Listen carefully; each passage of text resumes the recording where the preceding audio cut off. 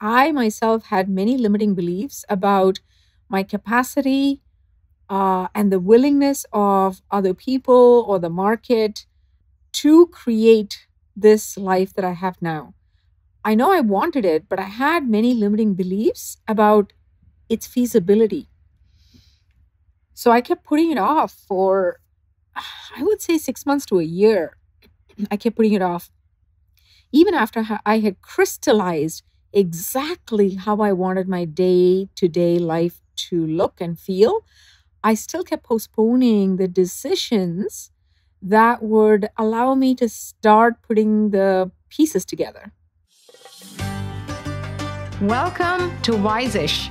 On this show, we combine modern neuroscience with ancient wisdom so you can master your emotions, heal your relationships, and pass on a legacy that you're proud of. I'm your host, Dr. Kavita. I'm a Harvard-trained physician and a double board-certified psychiatrist. And my passion is to teach you the tools that help me create the life of my dreams. Let's get started.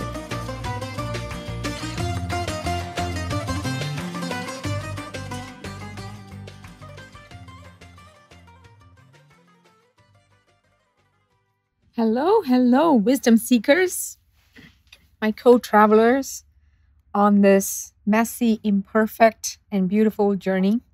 How are you all doing? I'm so happy to be talking to you today.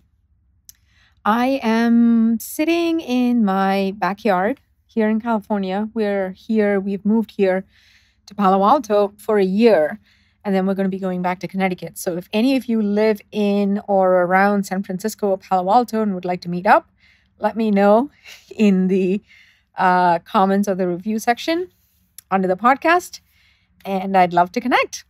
So yeah, I'm sitting in my backyard here.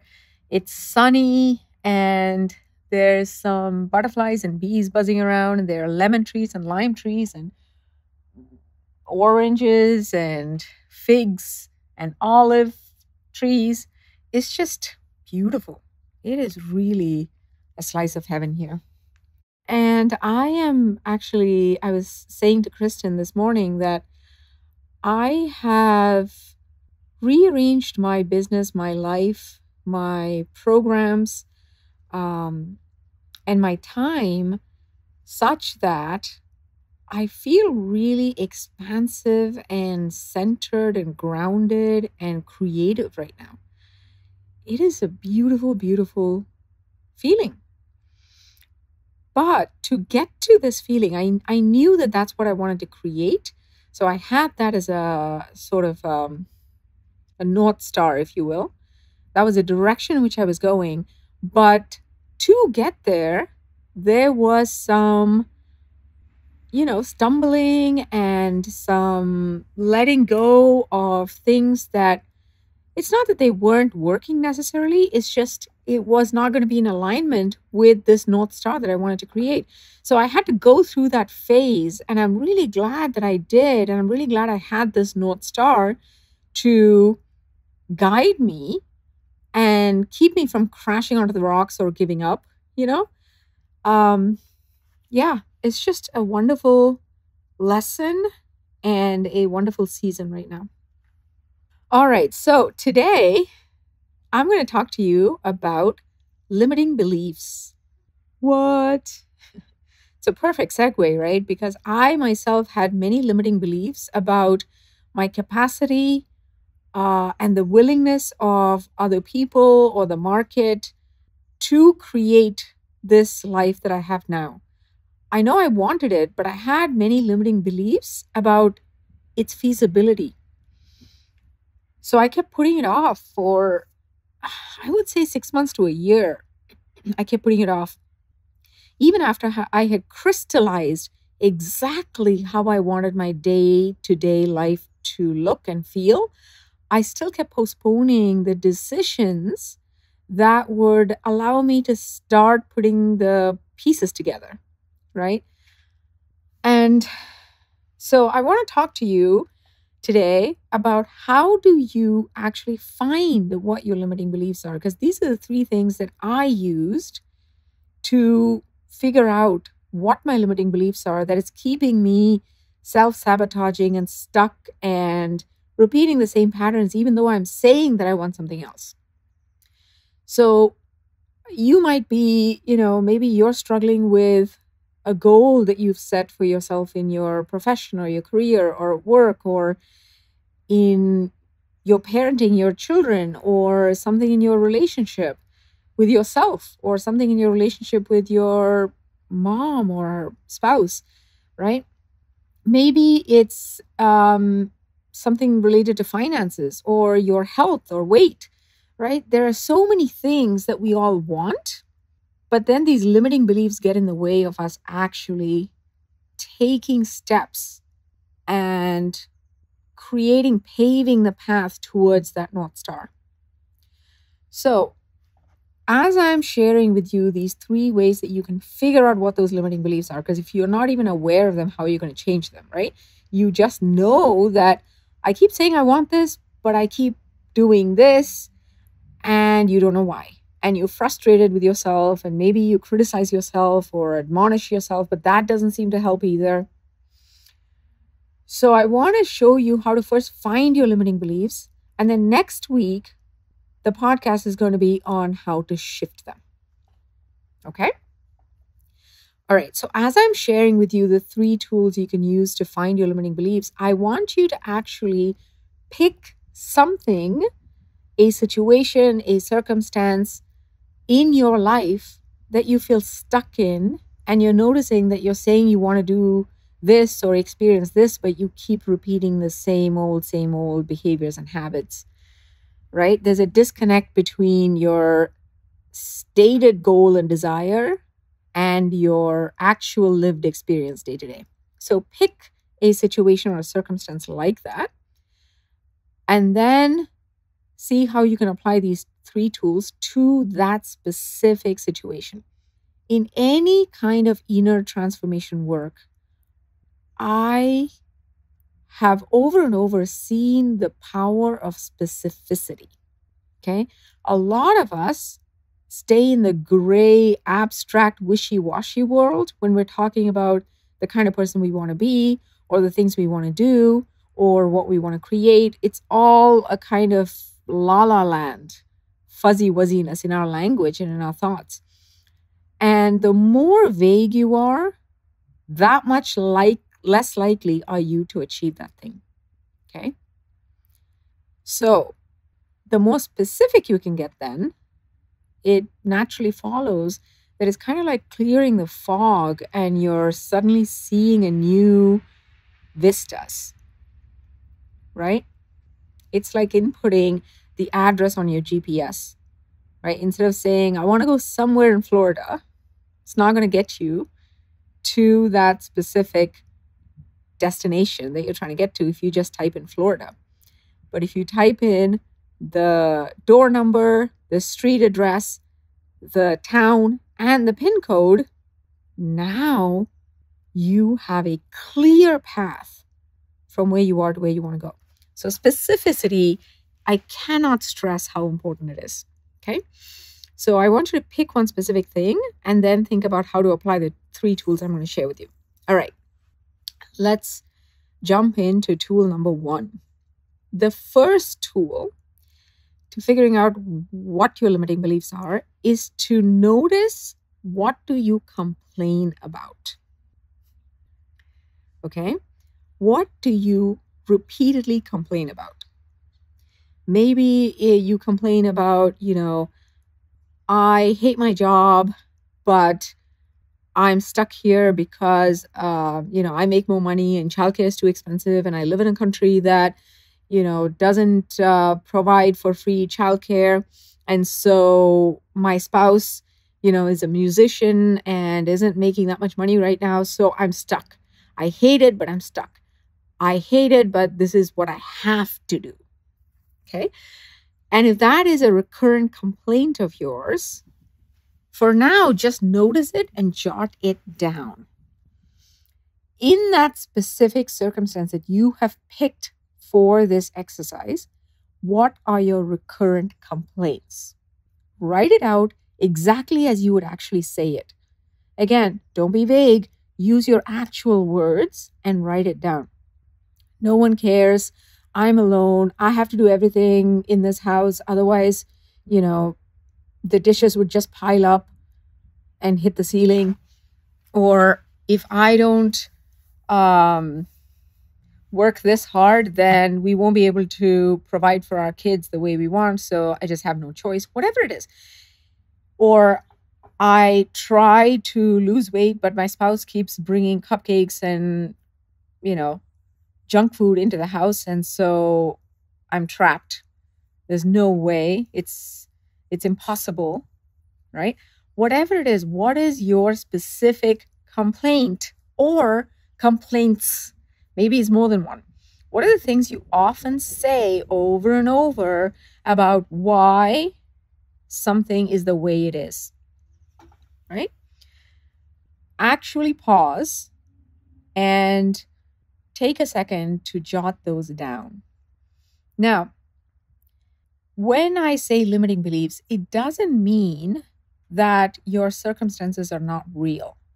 I'm not saying maybe you really are in a relationship where you're the major breadwinner right now, and so you feel a lot of pressure to keep going to the job that you dislike.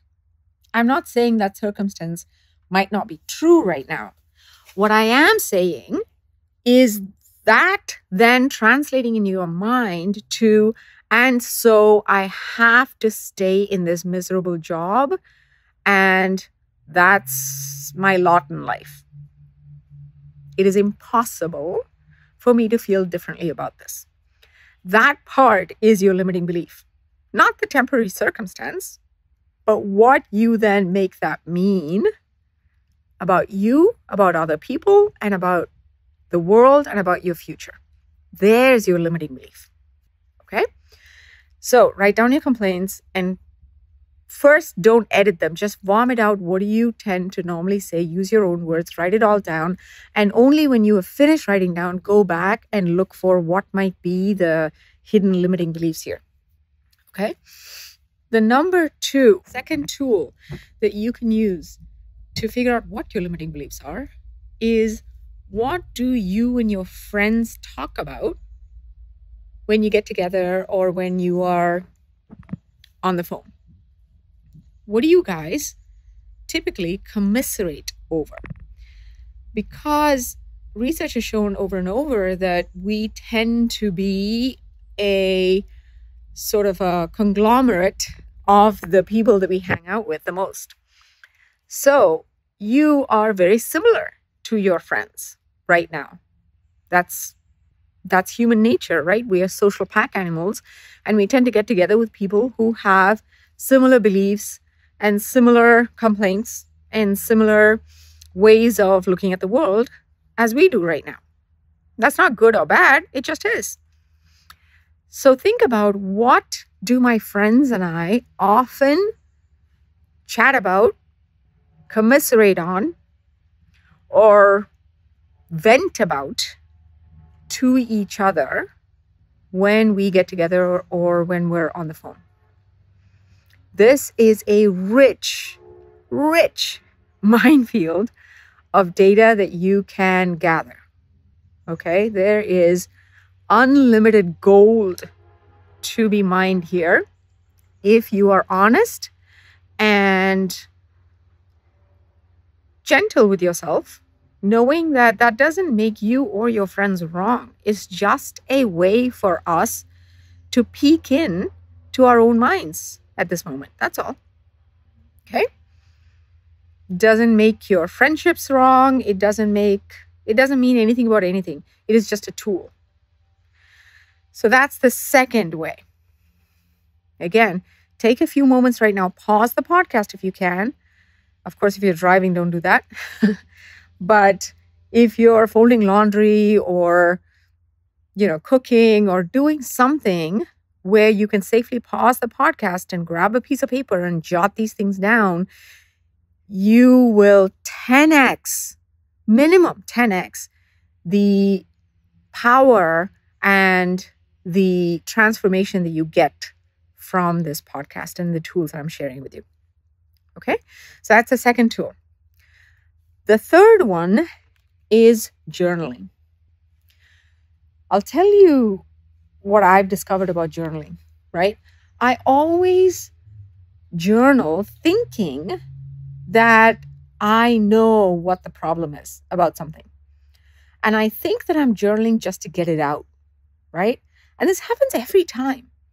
Even though I usually have an aha moment that I never did think about, next time when I'm prompted to journal because I'm stuck somewhere, I still go into it thinking, oh, I know what it is. I just need to get it out. But here's the thing. When you use journaling correctly, it's not just a method to let things out. It is that as well. And there's a lot of benefit to just letting it all out, because once you have seen it on paper, you've acknowledged that that is what is going on inside, you're much less likely to ruminate on it. Okay? So just that is huge, powerful, but that's not the only reason. It's not the only benefit of journaling. The other benefit, and in my opinion, a deeper benefit of journaling, is that if you continue, and this is the important part, if you continue to journal for a few minutes, just 2 or 3 minutes, after the moment where you think that you got everything out, right? I'm going to repeat that. You know how when we're journaling, we think at a certain point, we're like, all right, that's it. Yeah, I got it all out. That's all I have to say or think or feel about this. At that moment, remind yourself to keep going for another 2 or 3 minutes, another page or so, at least. And just keep writing whatever is occurring to you, right? Maybe you write, I don't know why I'm writing more. I don't really have any more thoughts about this. I mean, I've thought this over and over. What's the point? Aha, there itself. There is another gold nugget in that it shows that you're feeling hopeless about that, right? So keep going for a page or 2 or 3 minutes after the point at which you think that you're done with journaling. That's where the real power of journaling will come out, because everything that you already know in your head is in your conscious mind. You know those thoughts because you think them over and over about that issue. There's nothing new there, and it's good to get it out. Great.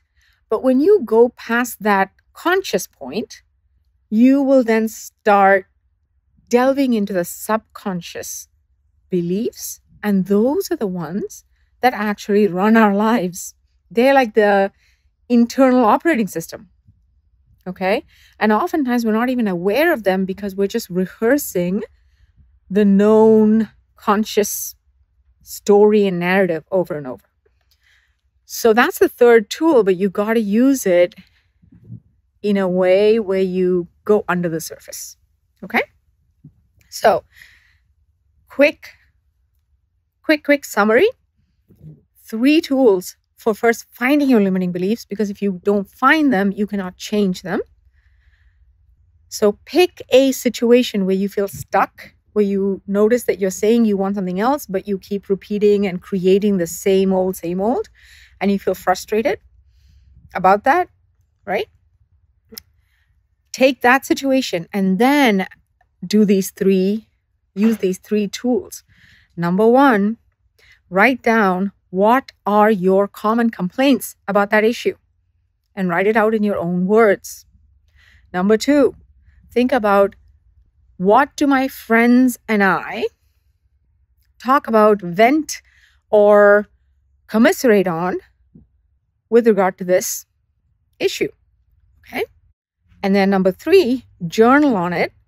But whenever you get to a point in the journaling where you feel like you've let out everything that you know, that you consciously are aware of about that issue, once you let it all out, then continue to dig for a few minutes after that point, which is where the gold is, which is where you're starting to open the door and peek into your subconscious mind. All right? So I would love to know if you found this helpful. I would love to know in the comments, in the review section. When you subscribe to the podcast and you review the podcast, it helps us reach more people. And that's really the only way that we can share these tools with the world. So if you found this helpful, I would be so grateful. That's my only ask of you is, would you please subscribe and give us a review if you enjoyed it, so more people can find the podcast and get the tools that they might need, right? I would love that. Thank you in advance. And with that, watch out for next week's podcast where I'll show you how to shift those limiting beliefs. But first, be sure to do these 3 exercises so you can have those limiting beliefs in front of you when we meet for next week's session. All right?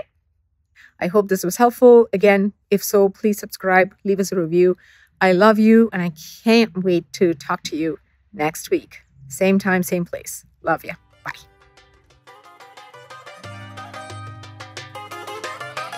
Thank you so much for spending time with me today. I hope that you enjoyed the show and that you're leaving with some great takeaways and maybe even some breakthroughs. If you're ready to master these tools and apply them to your life, come join us in Mastery. It's our monthly membership program where we help you customize these tools to your life. Plus, we coach you and support you along the way. You can get all the details at bit.ly/Masters of Fate. That's one word, no space, Masters of Fate. bit.ly/Masters of Fate. The link is in the show notes. I hope to see you there.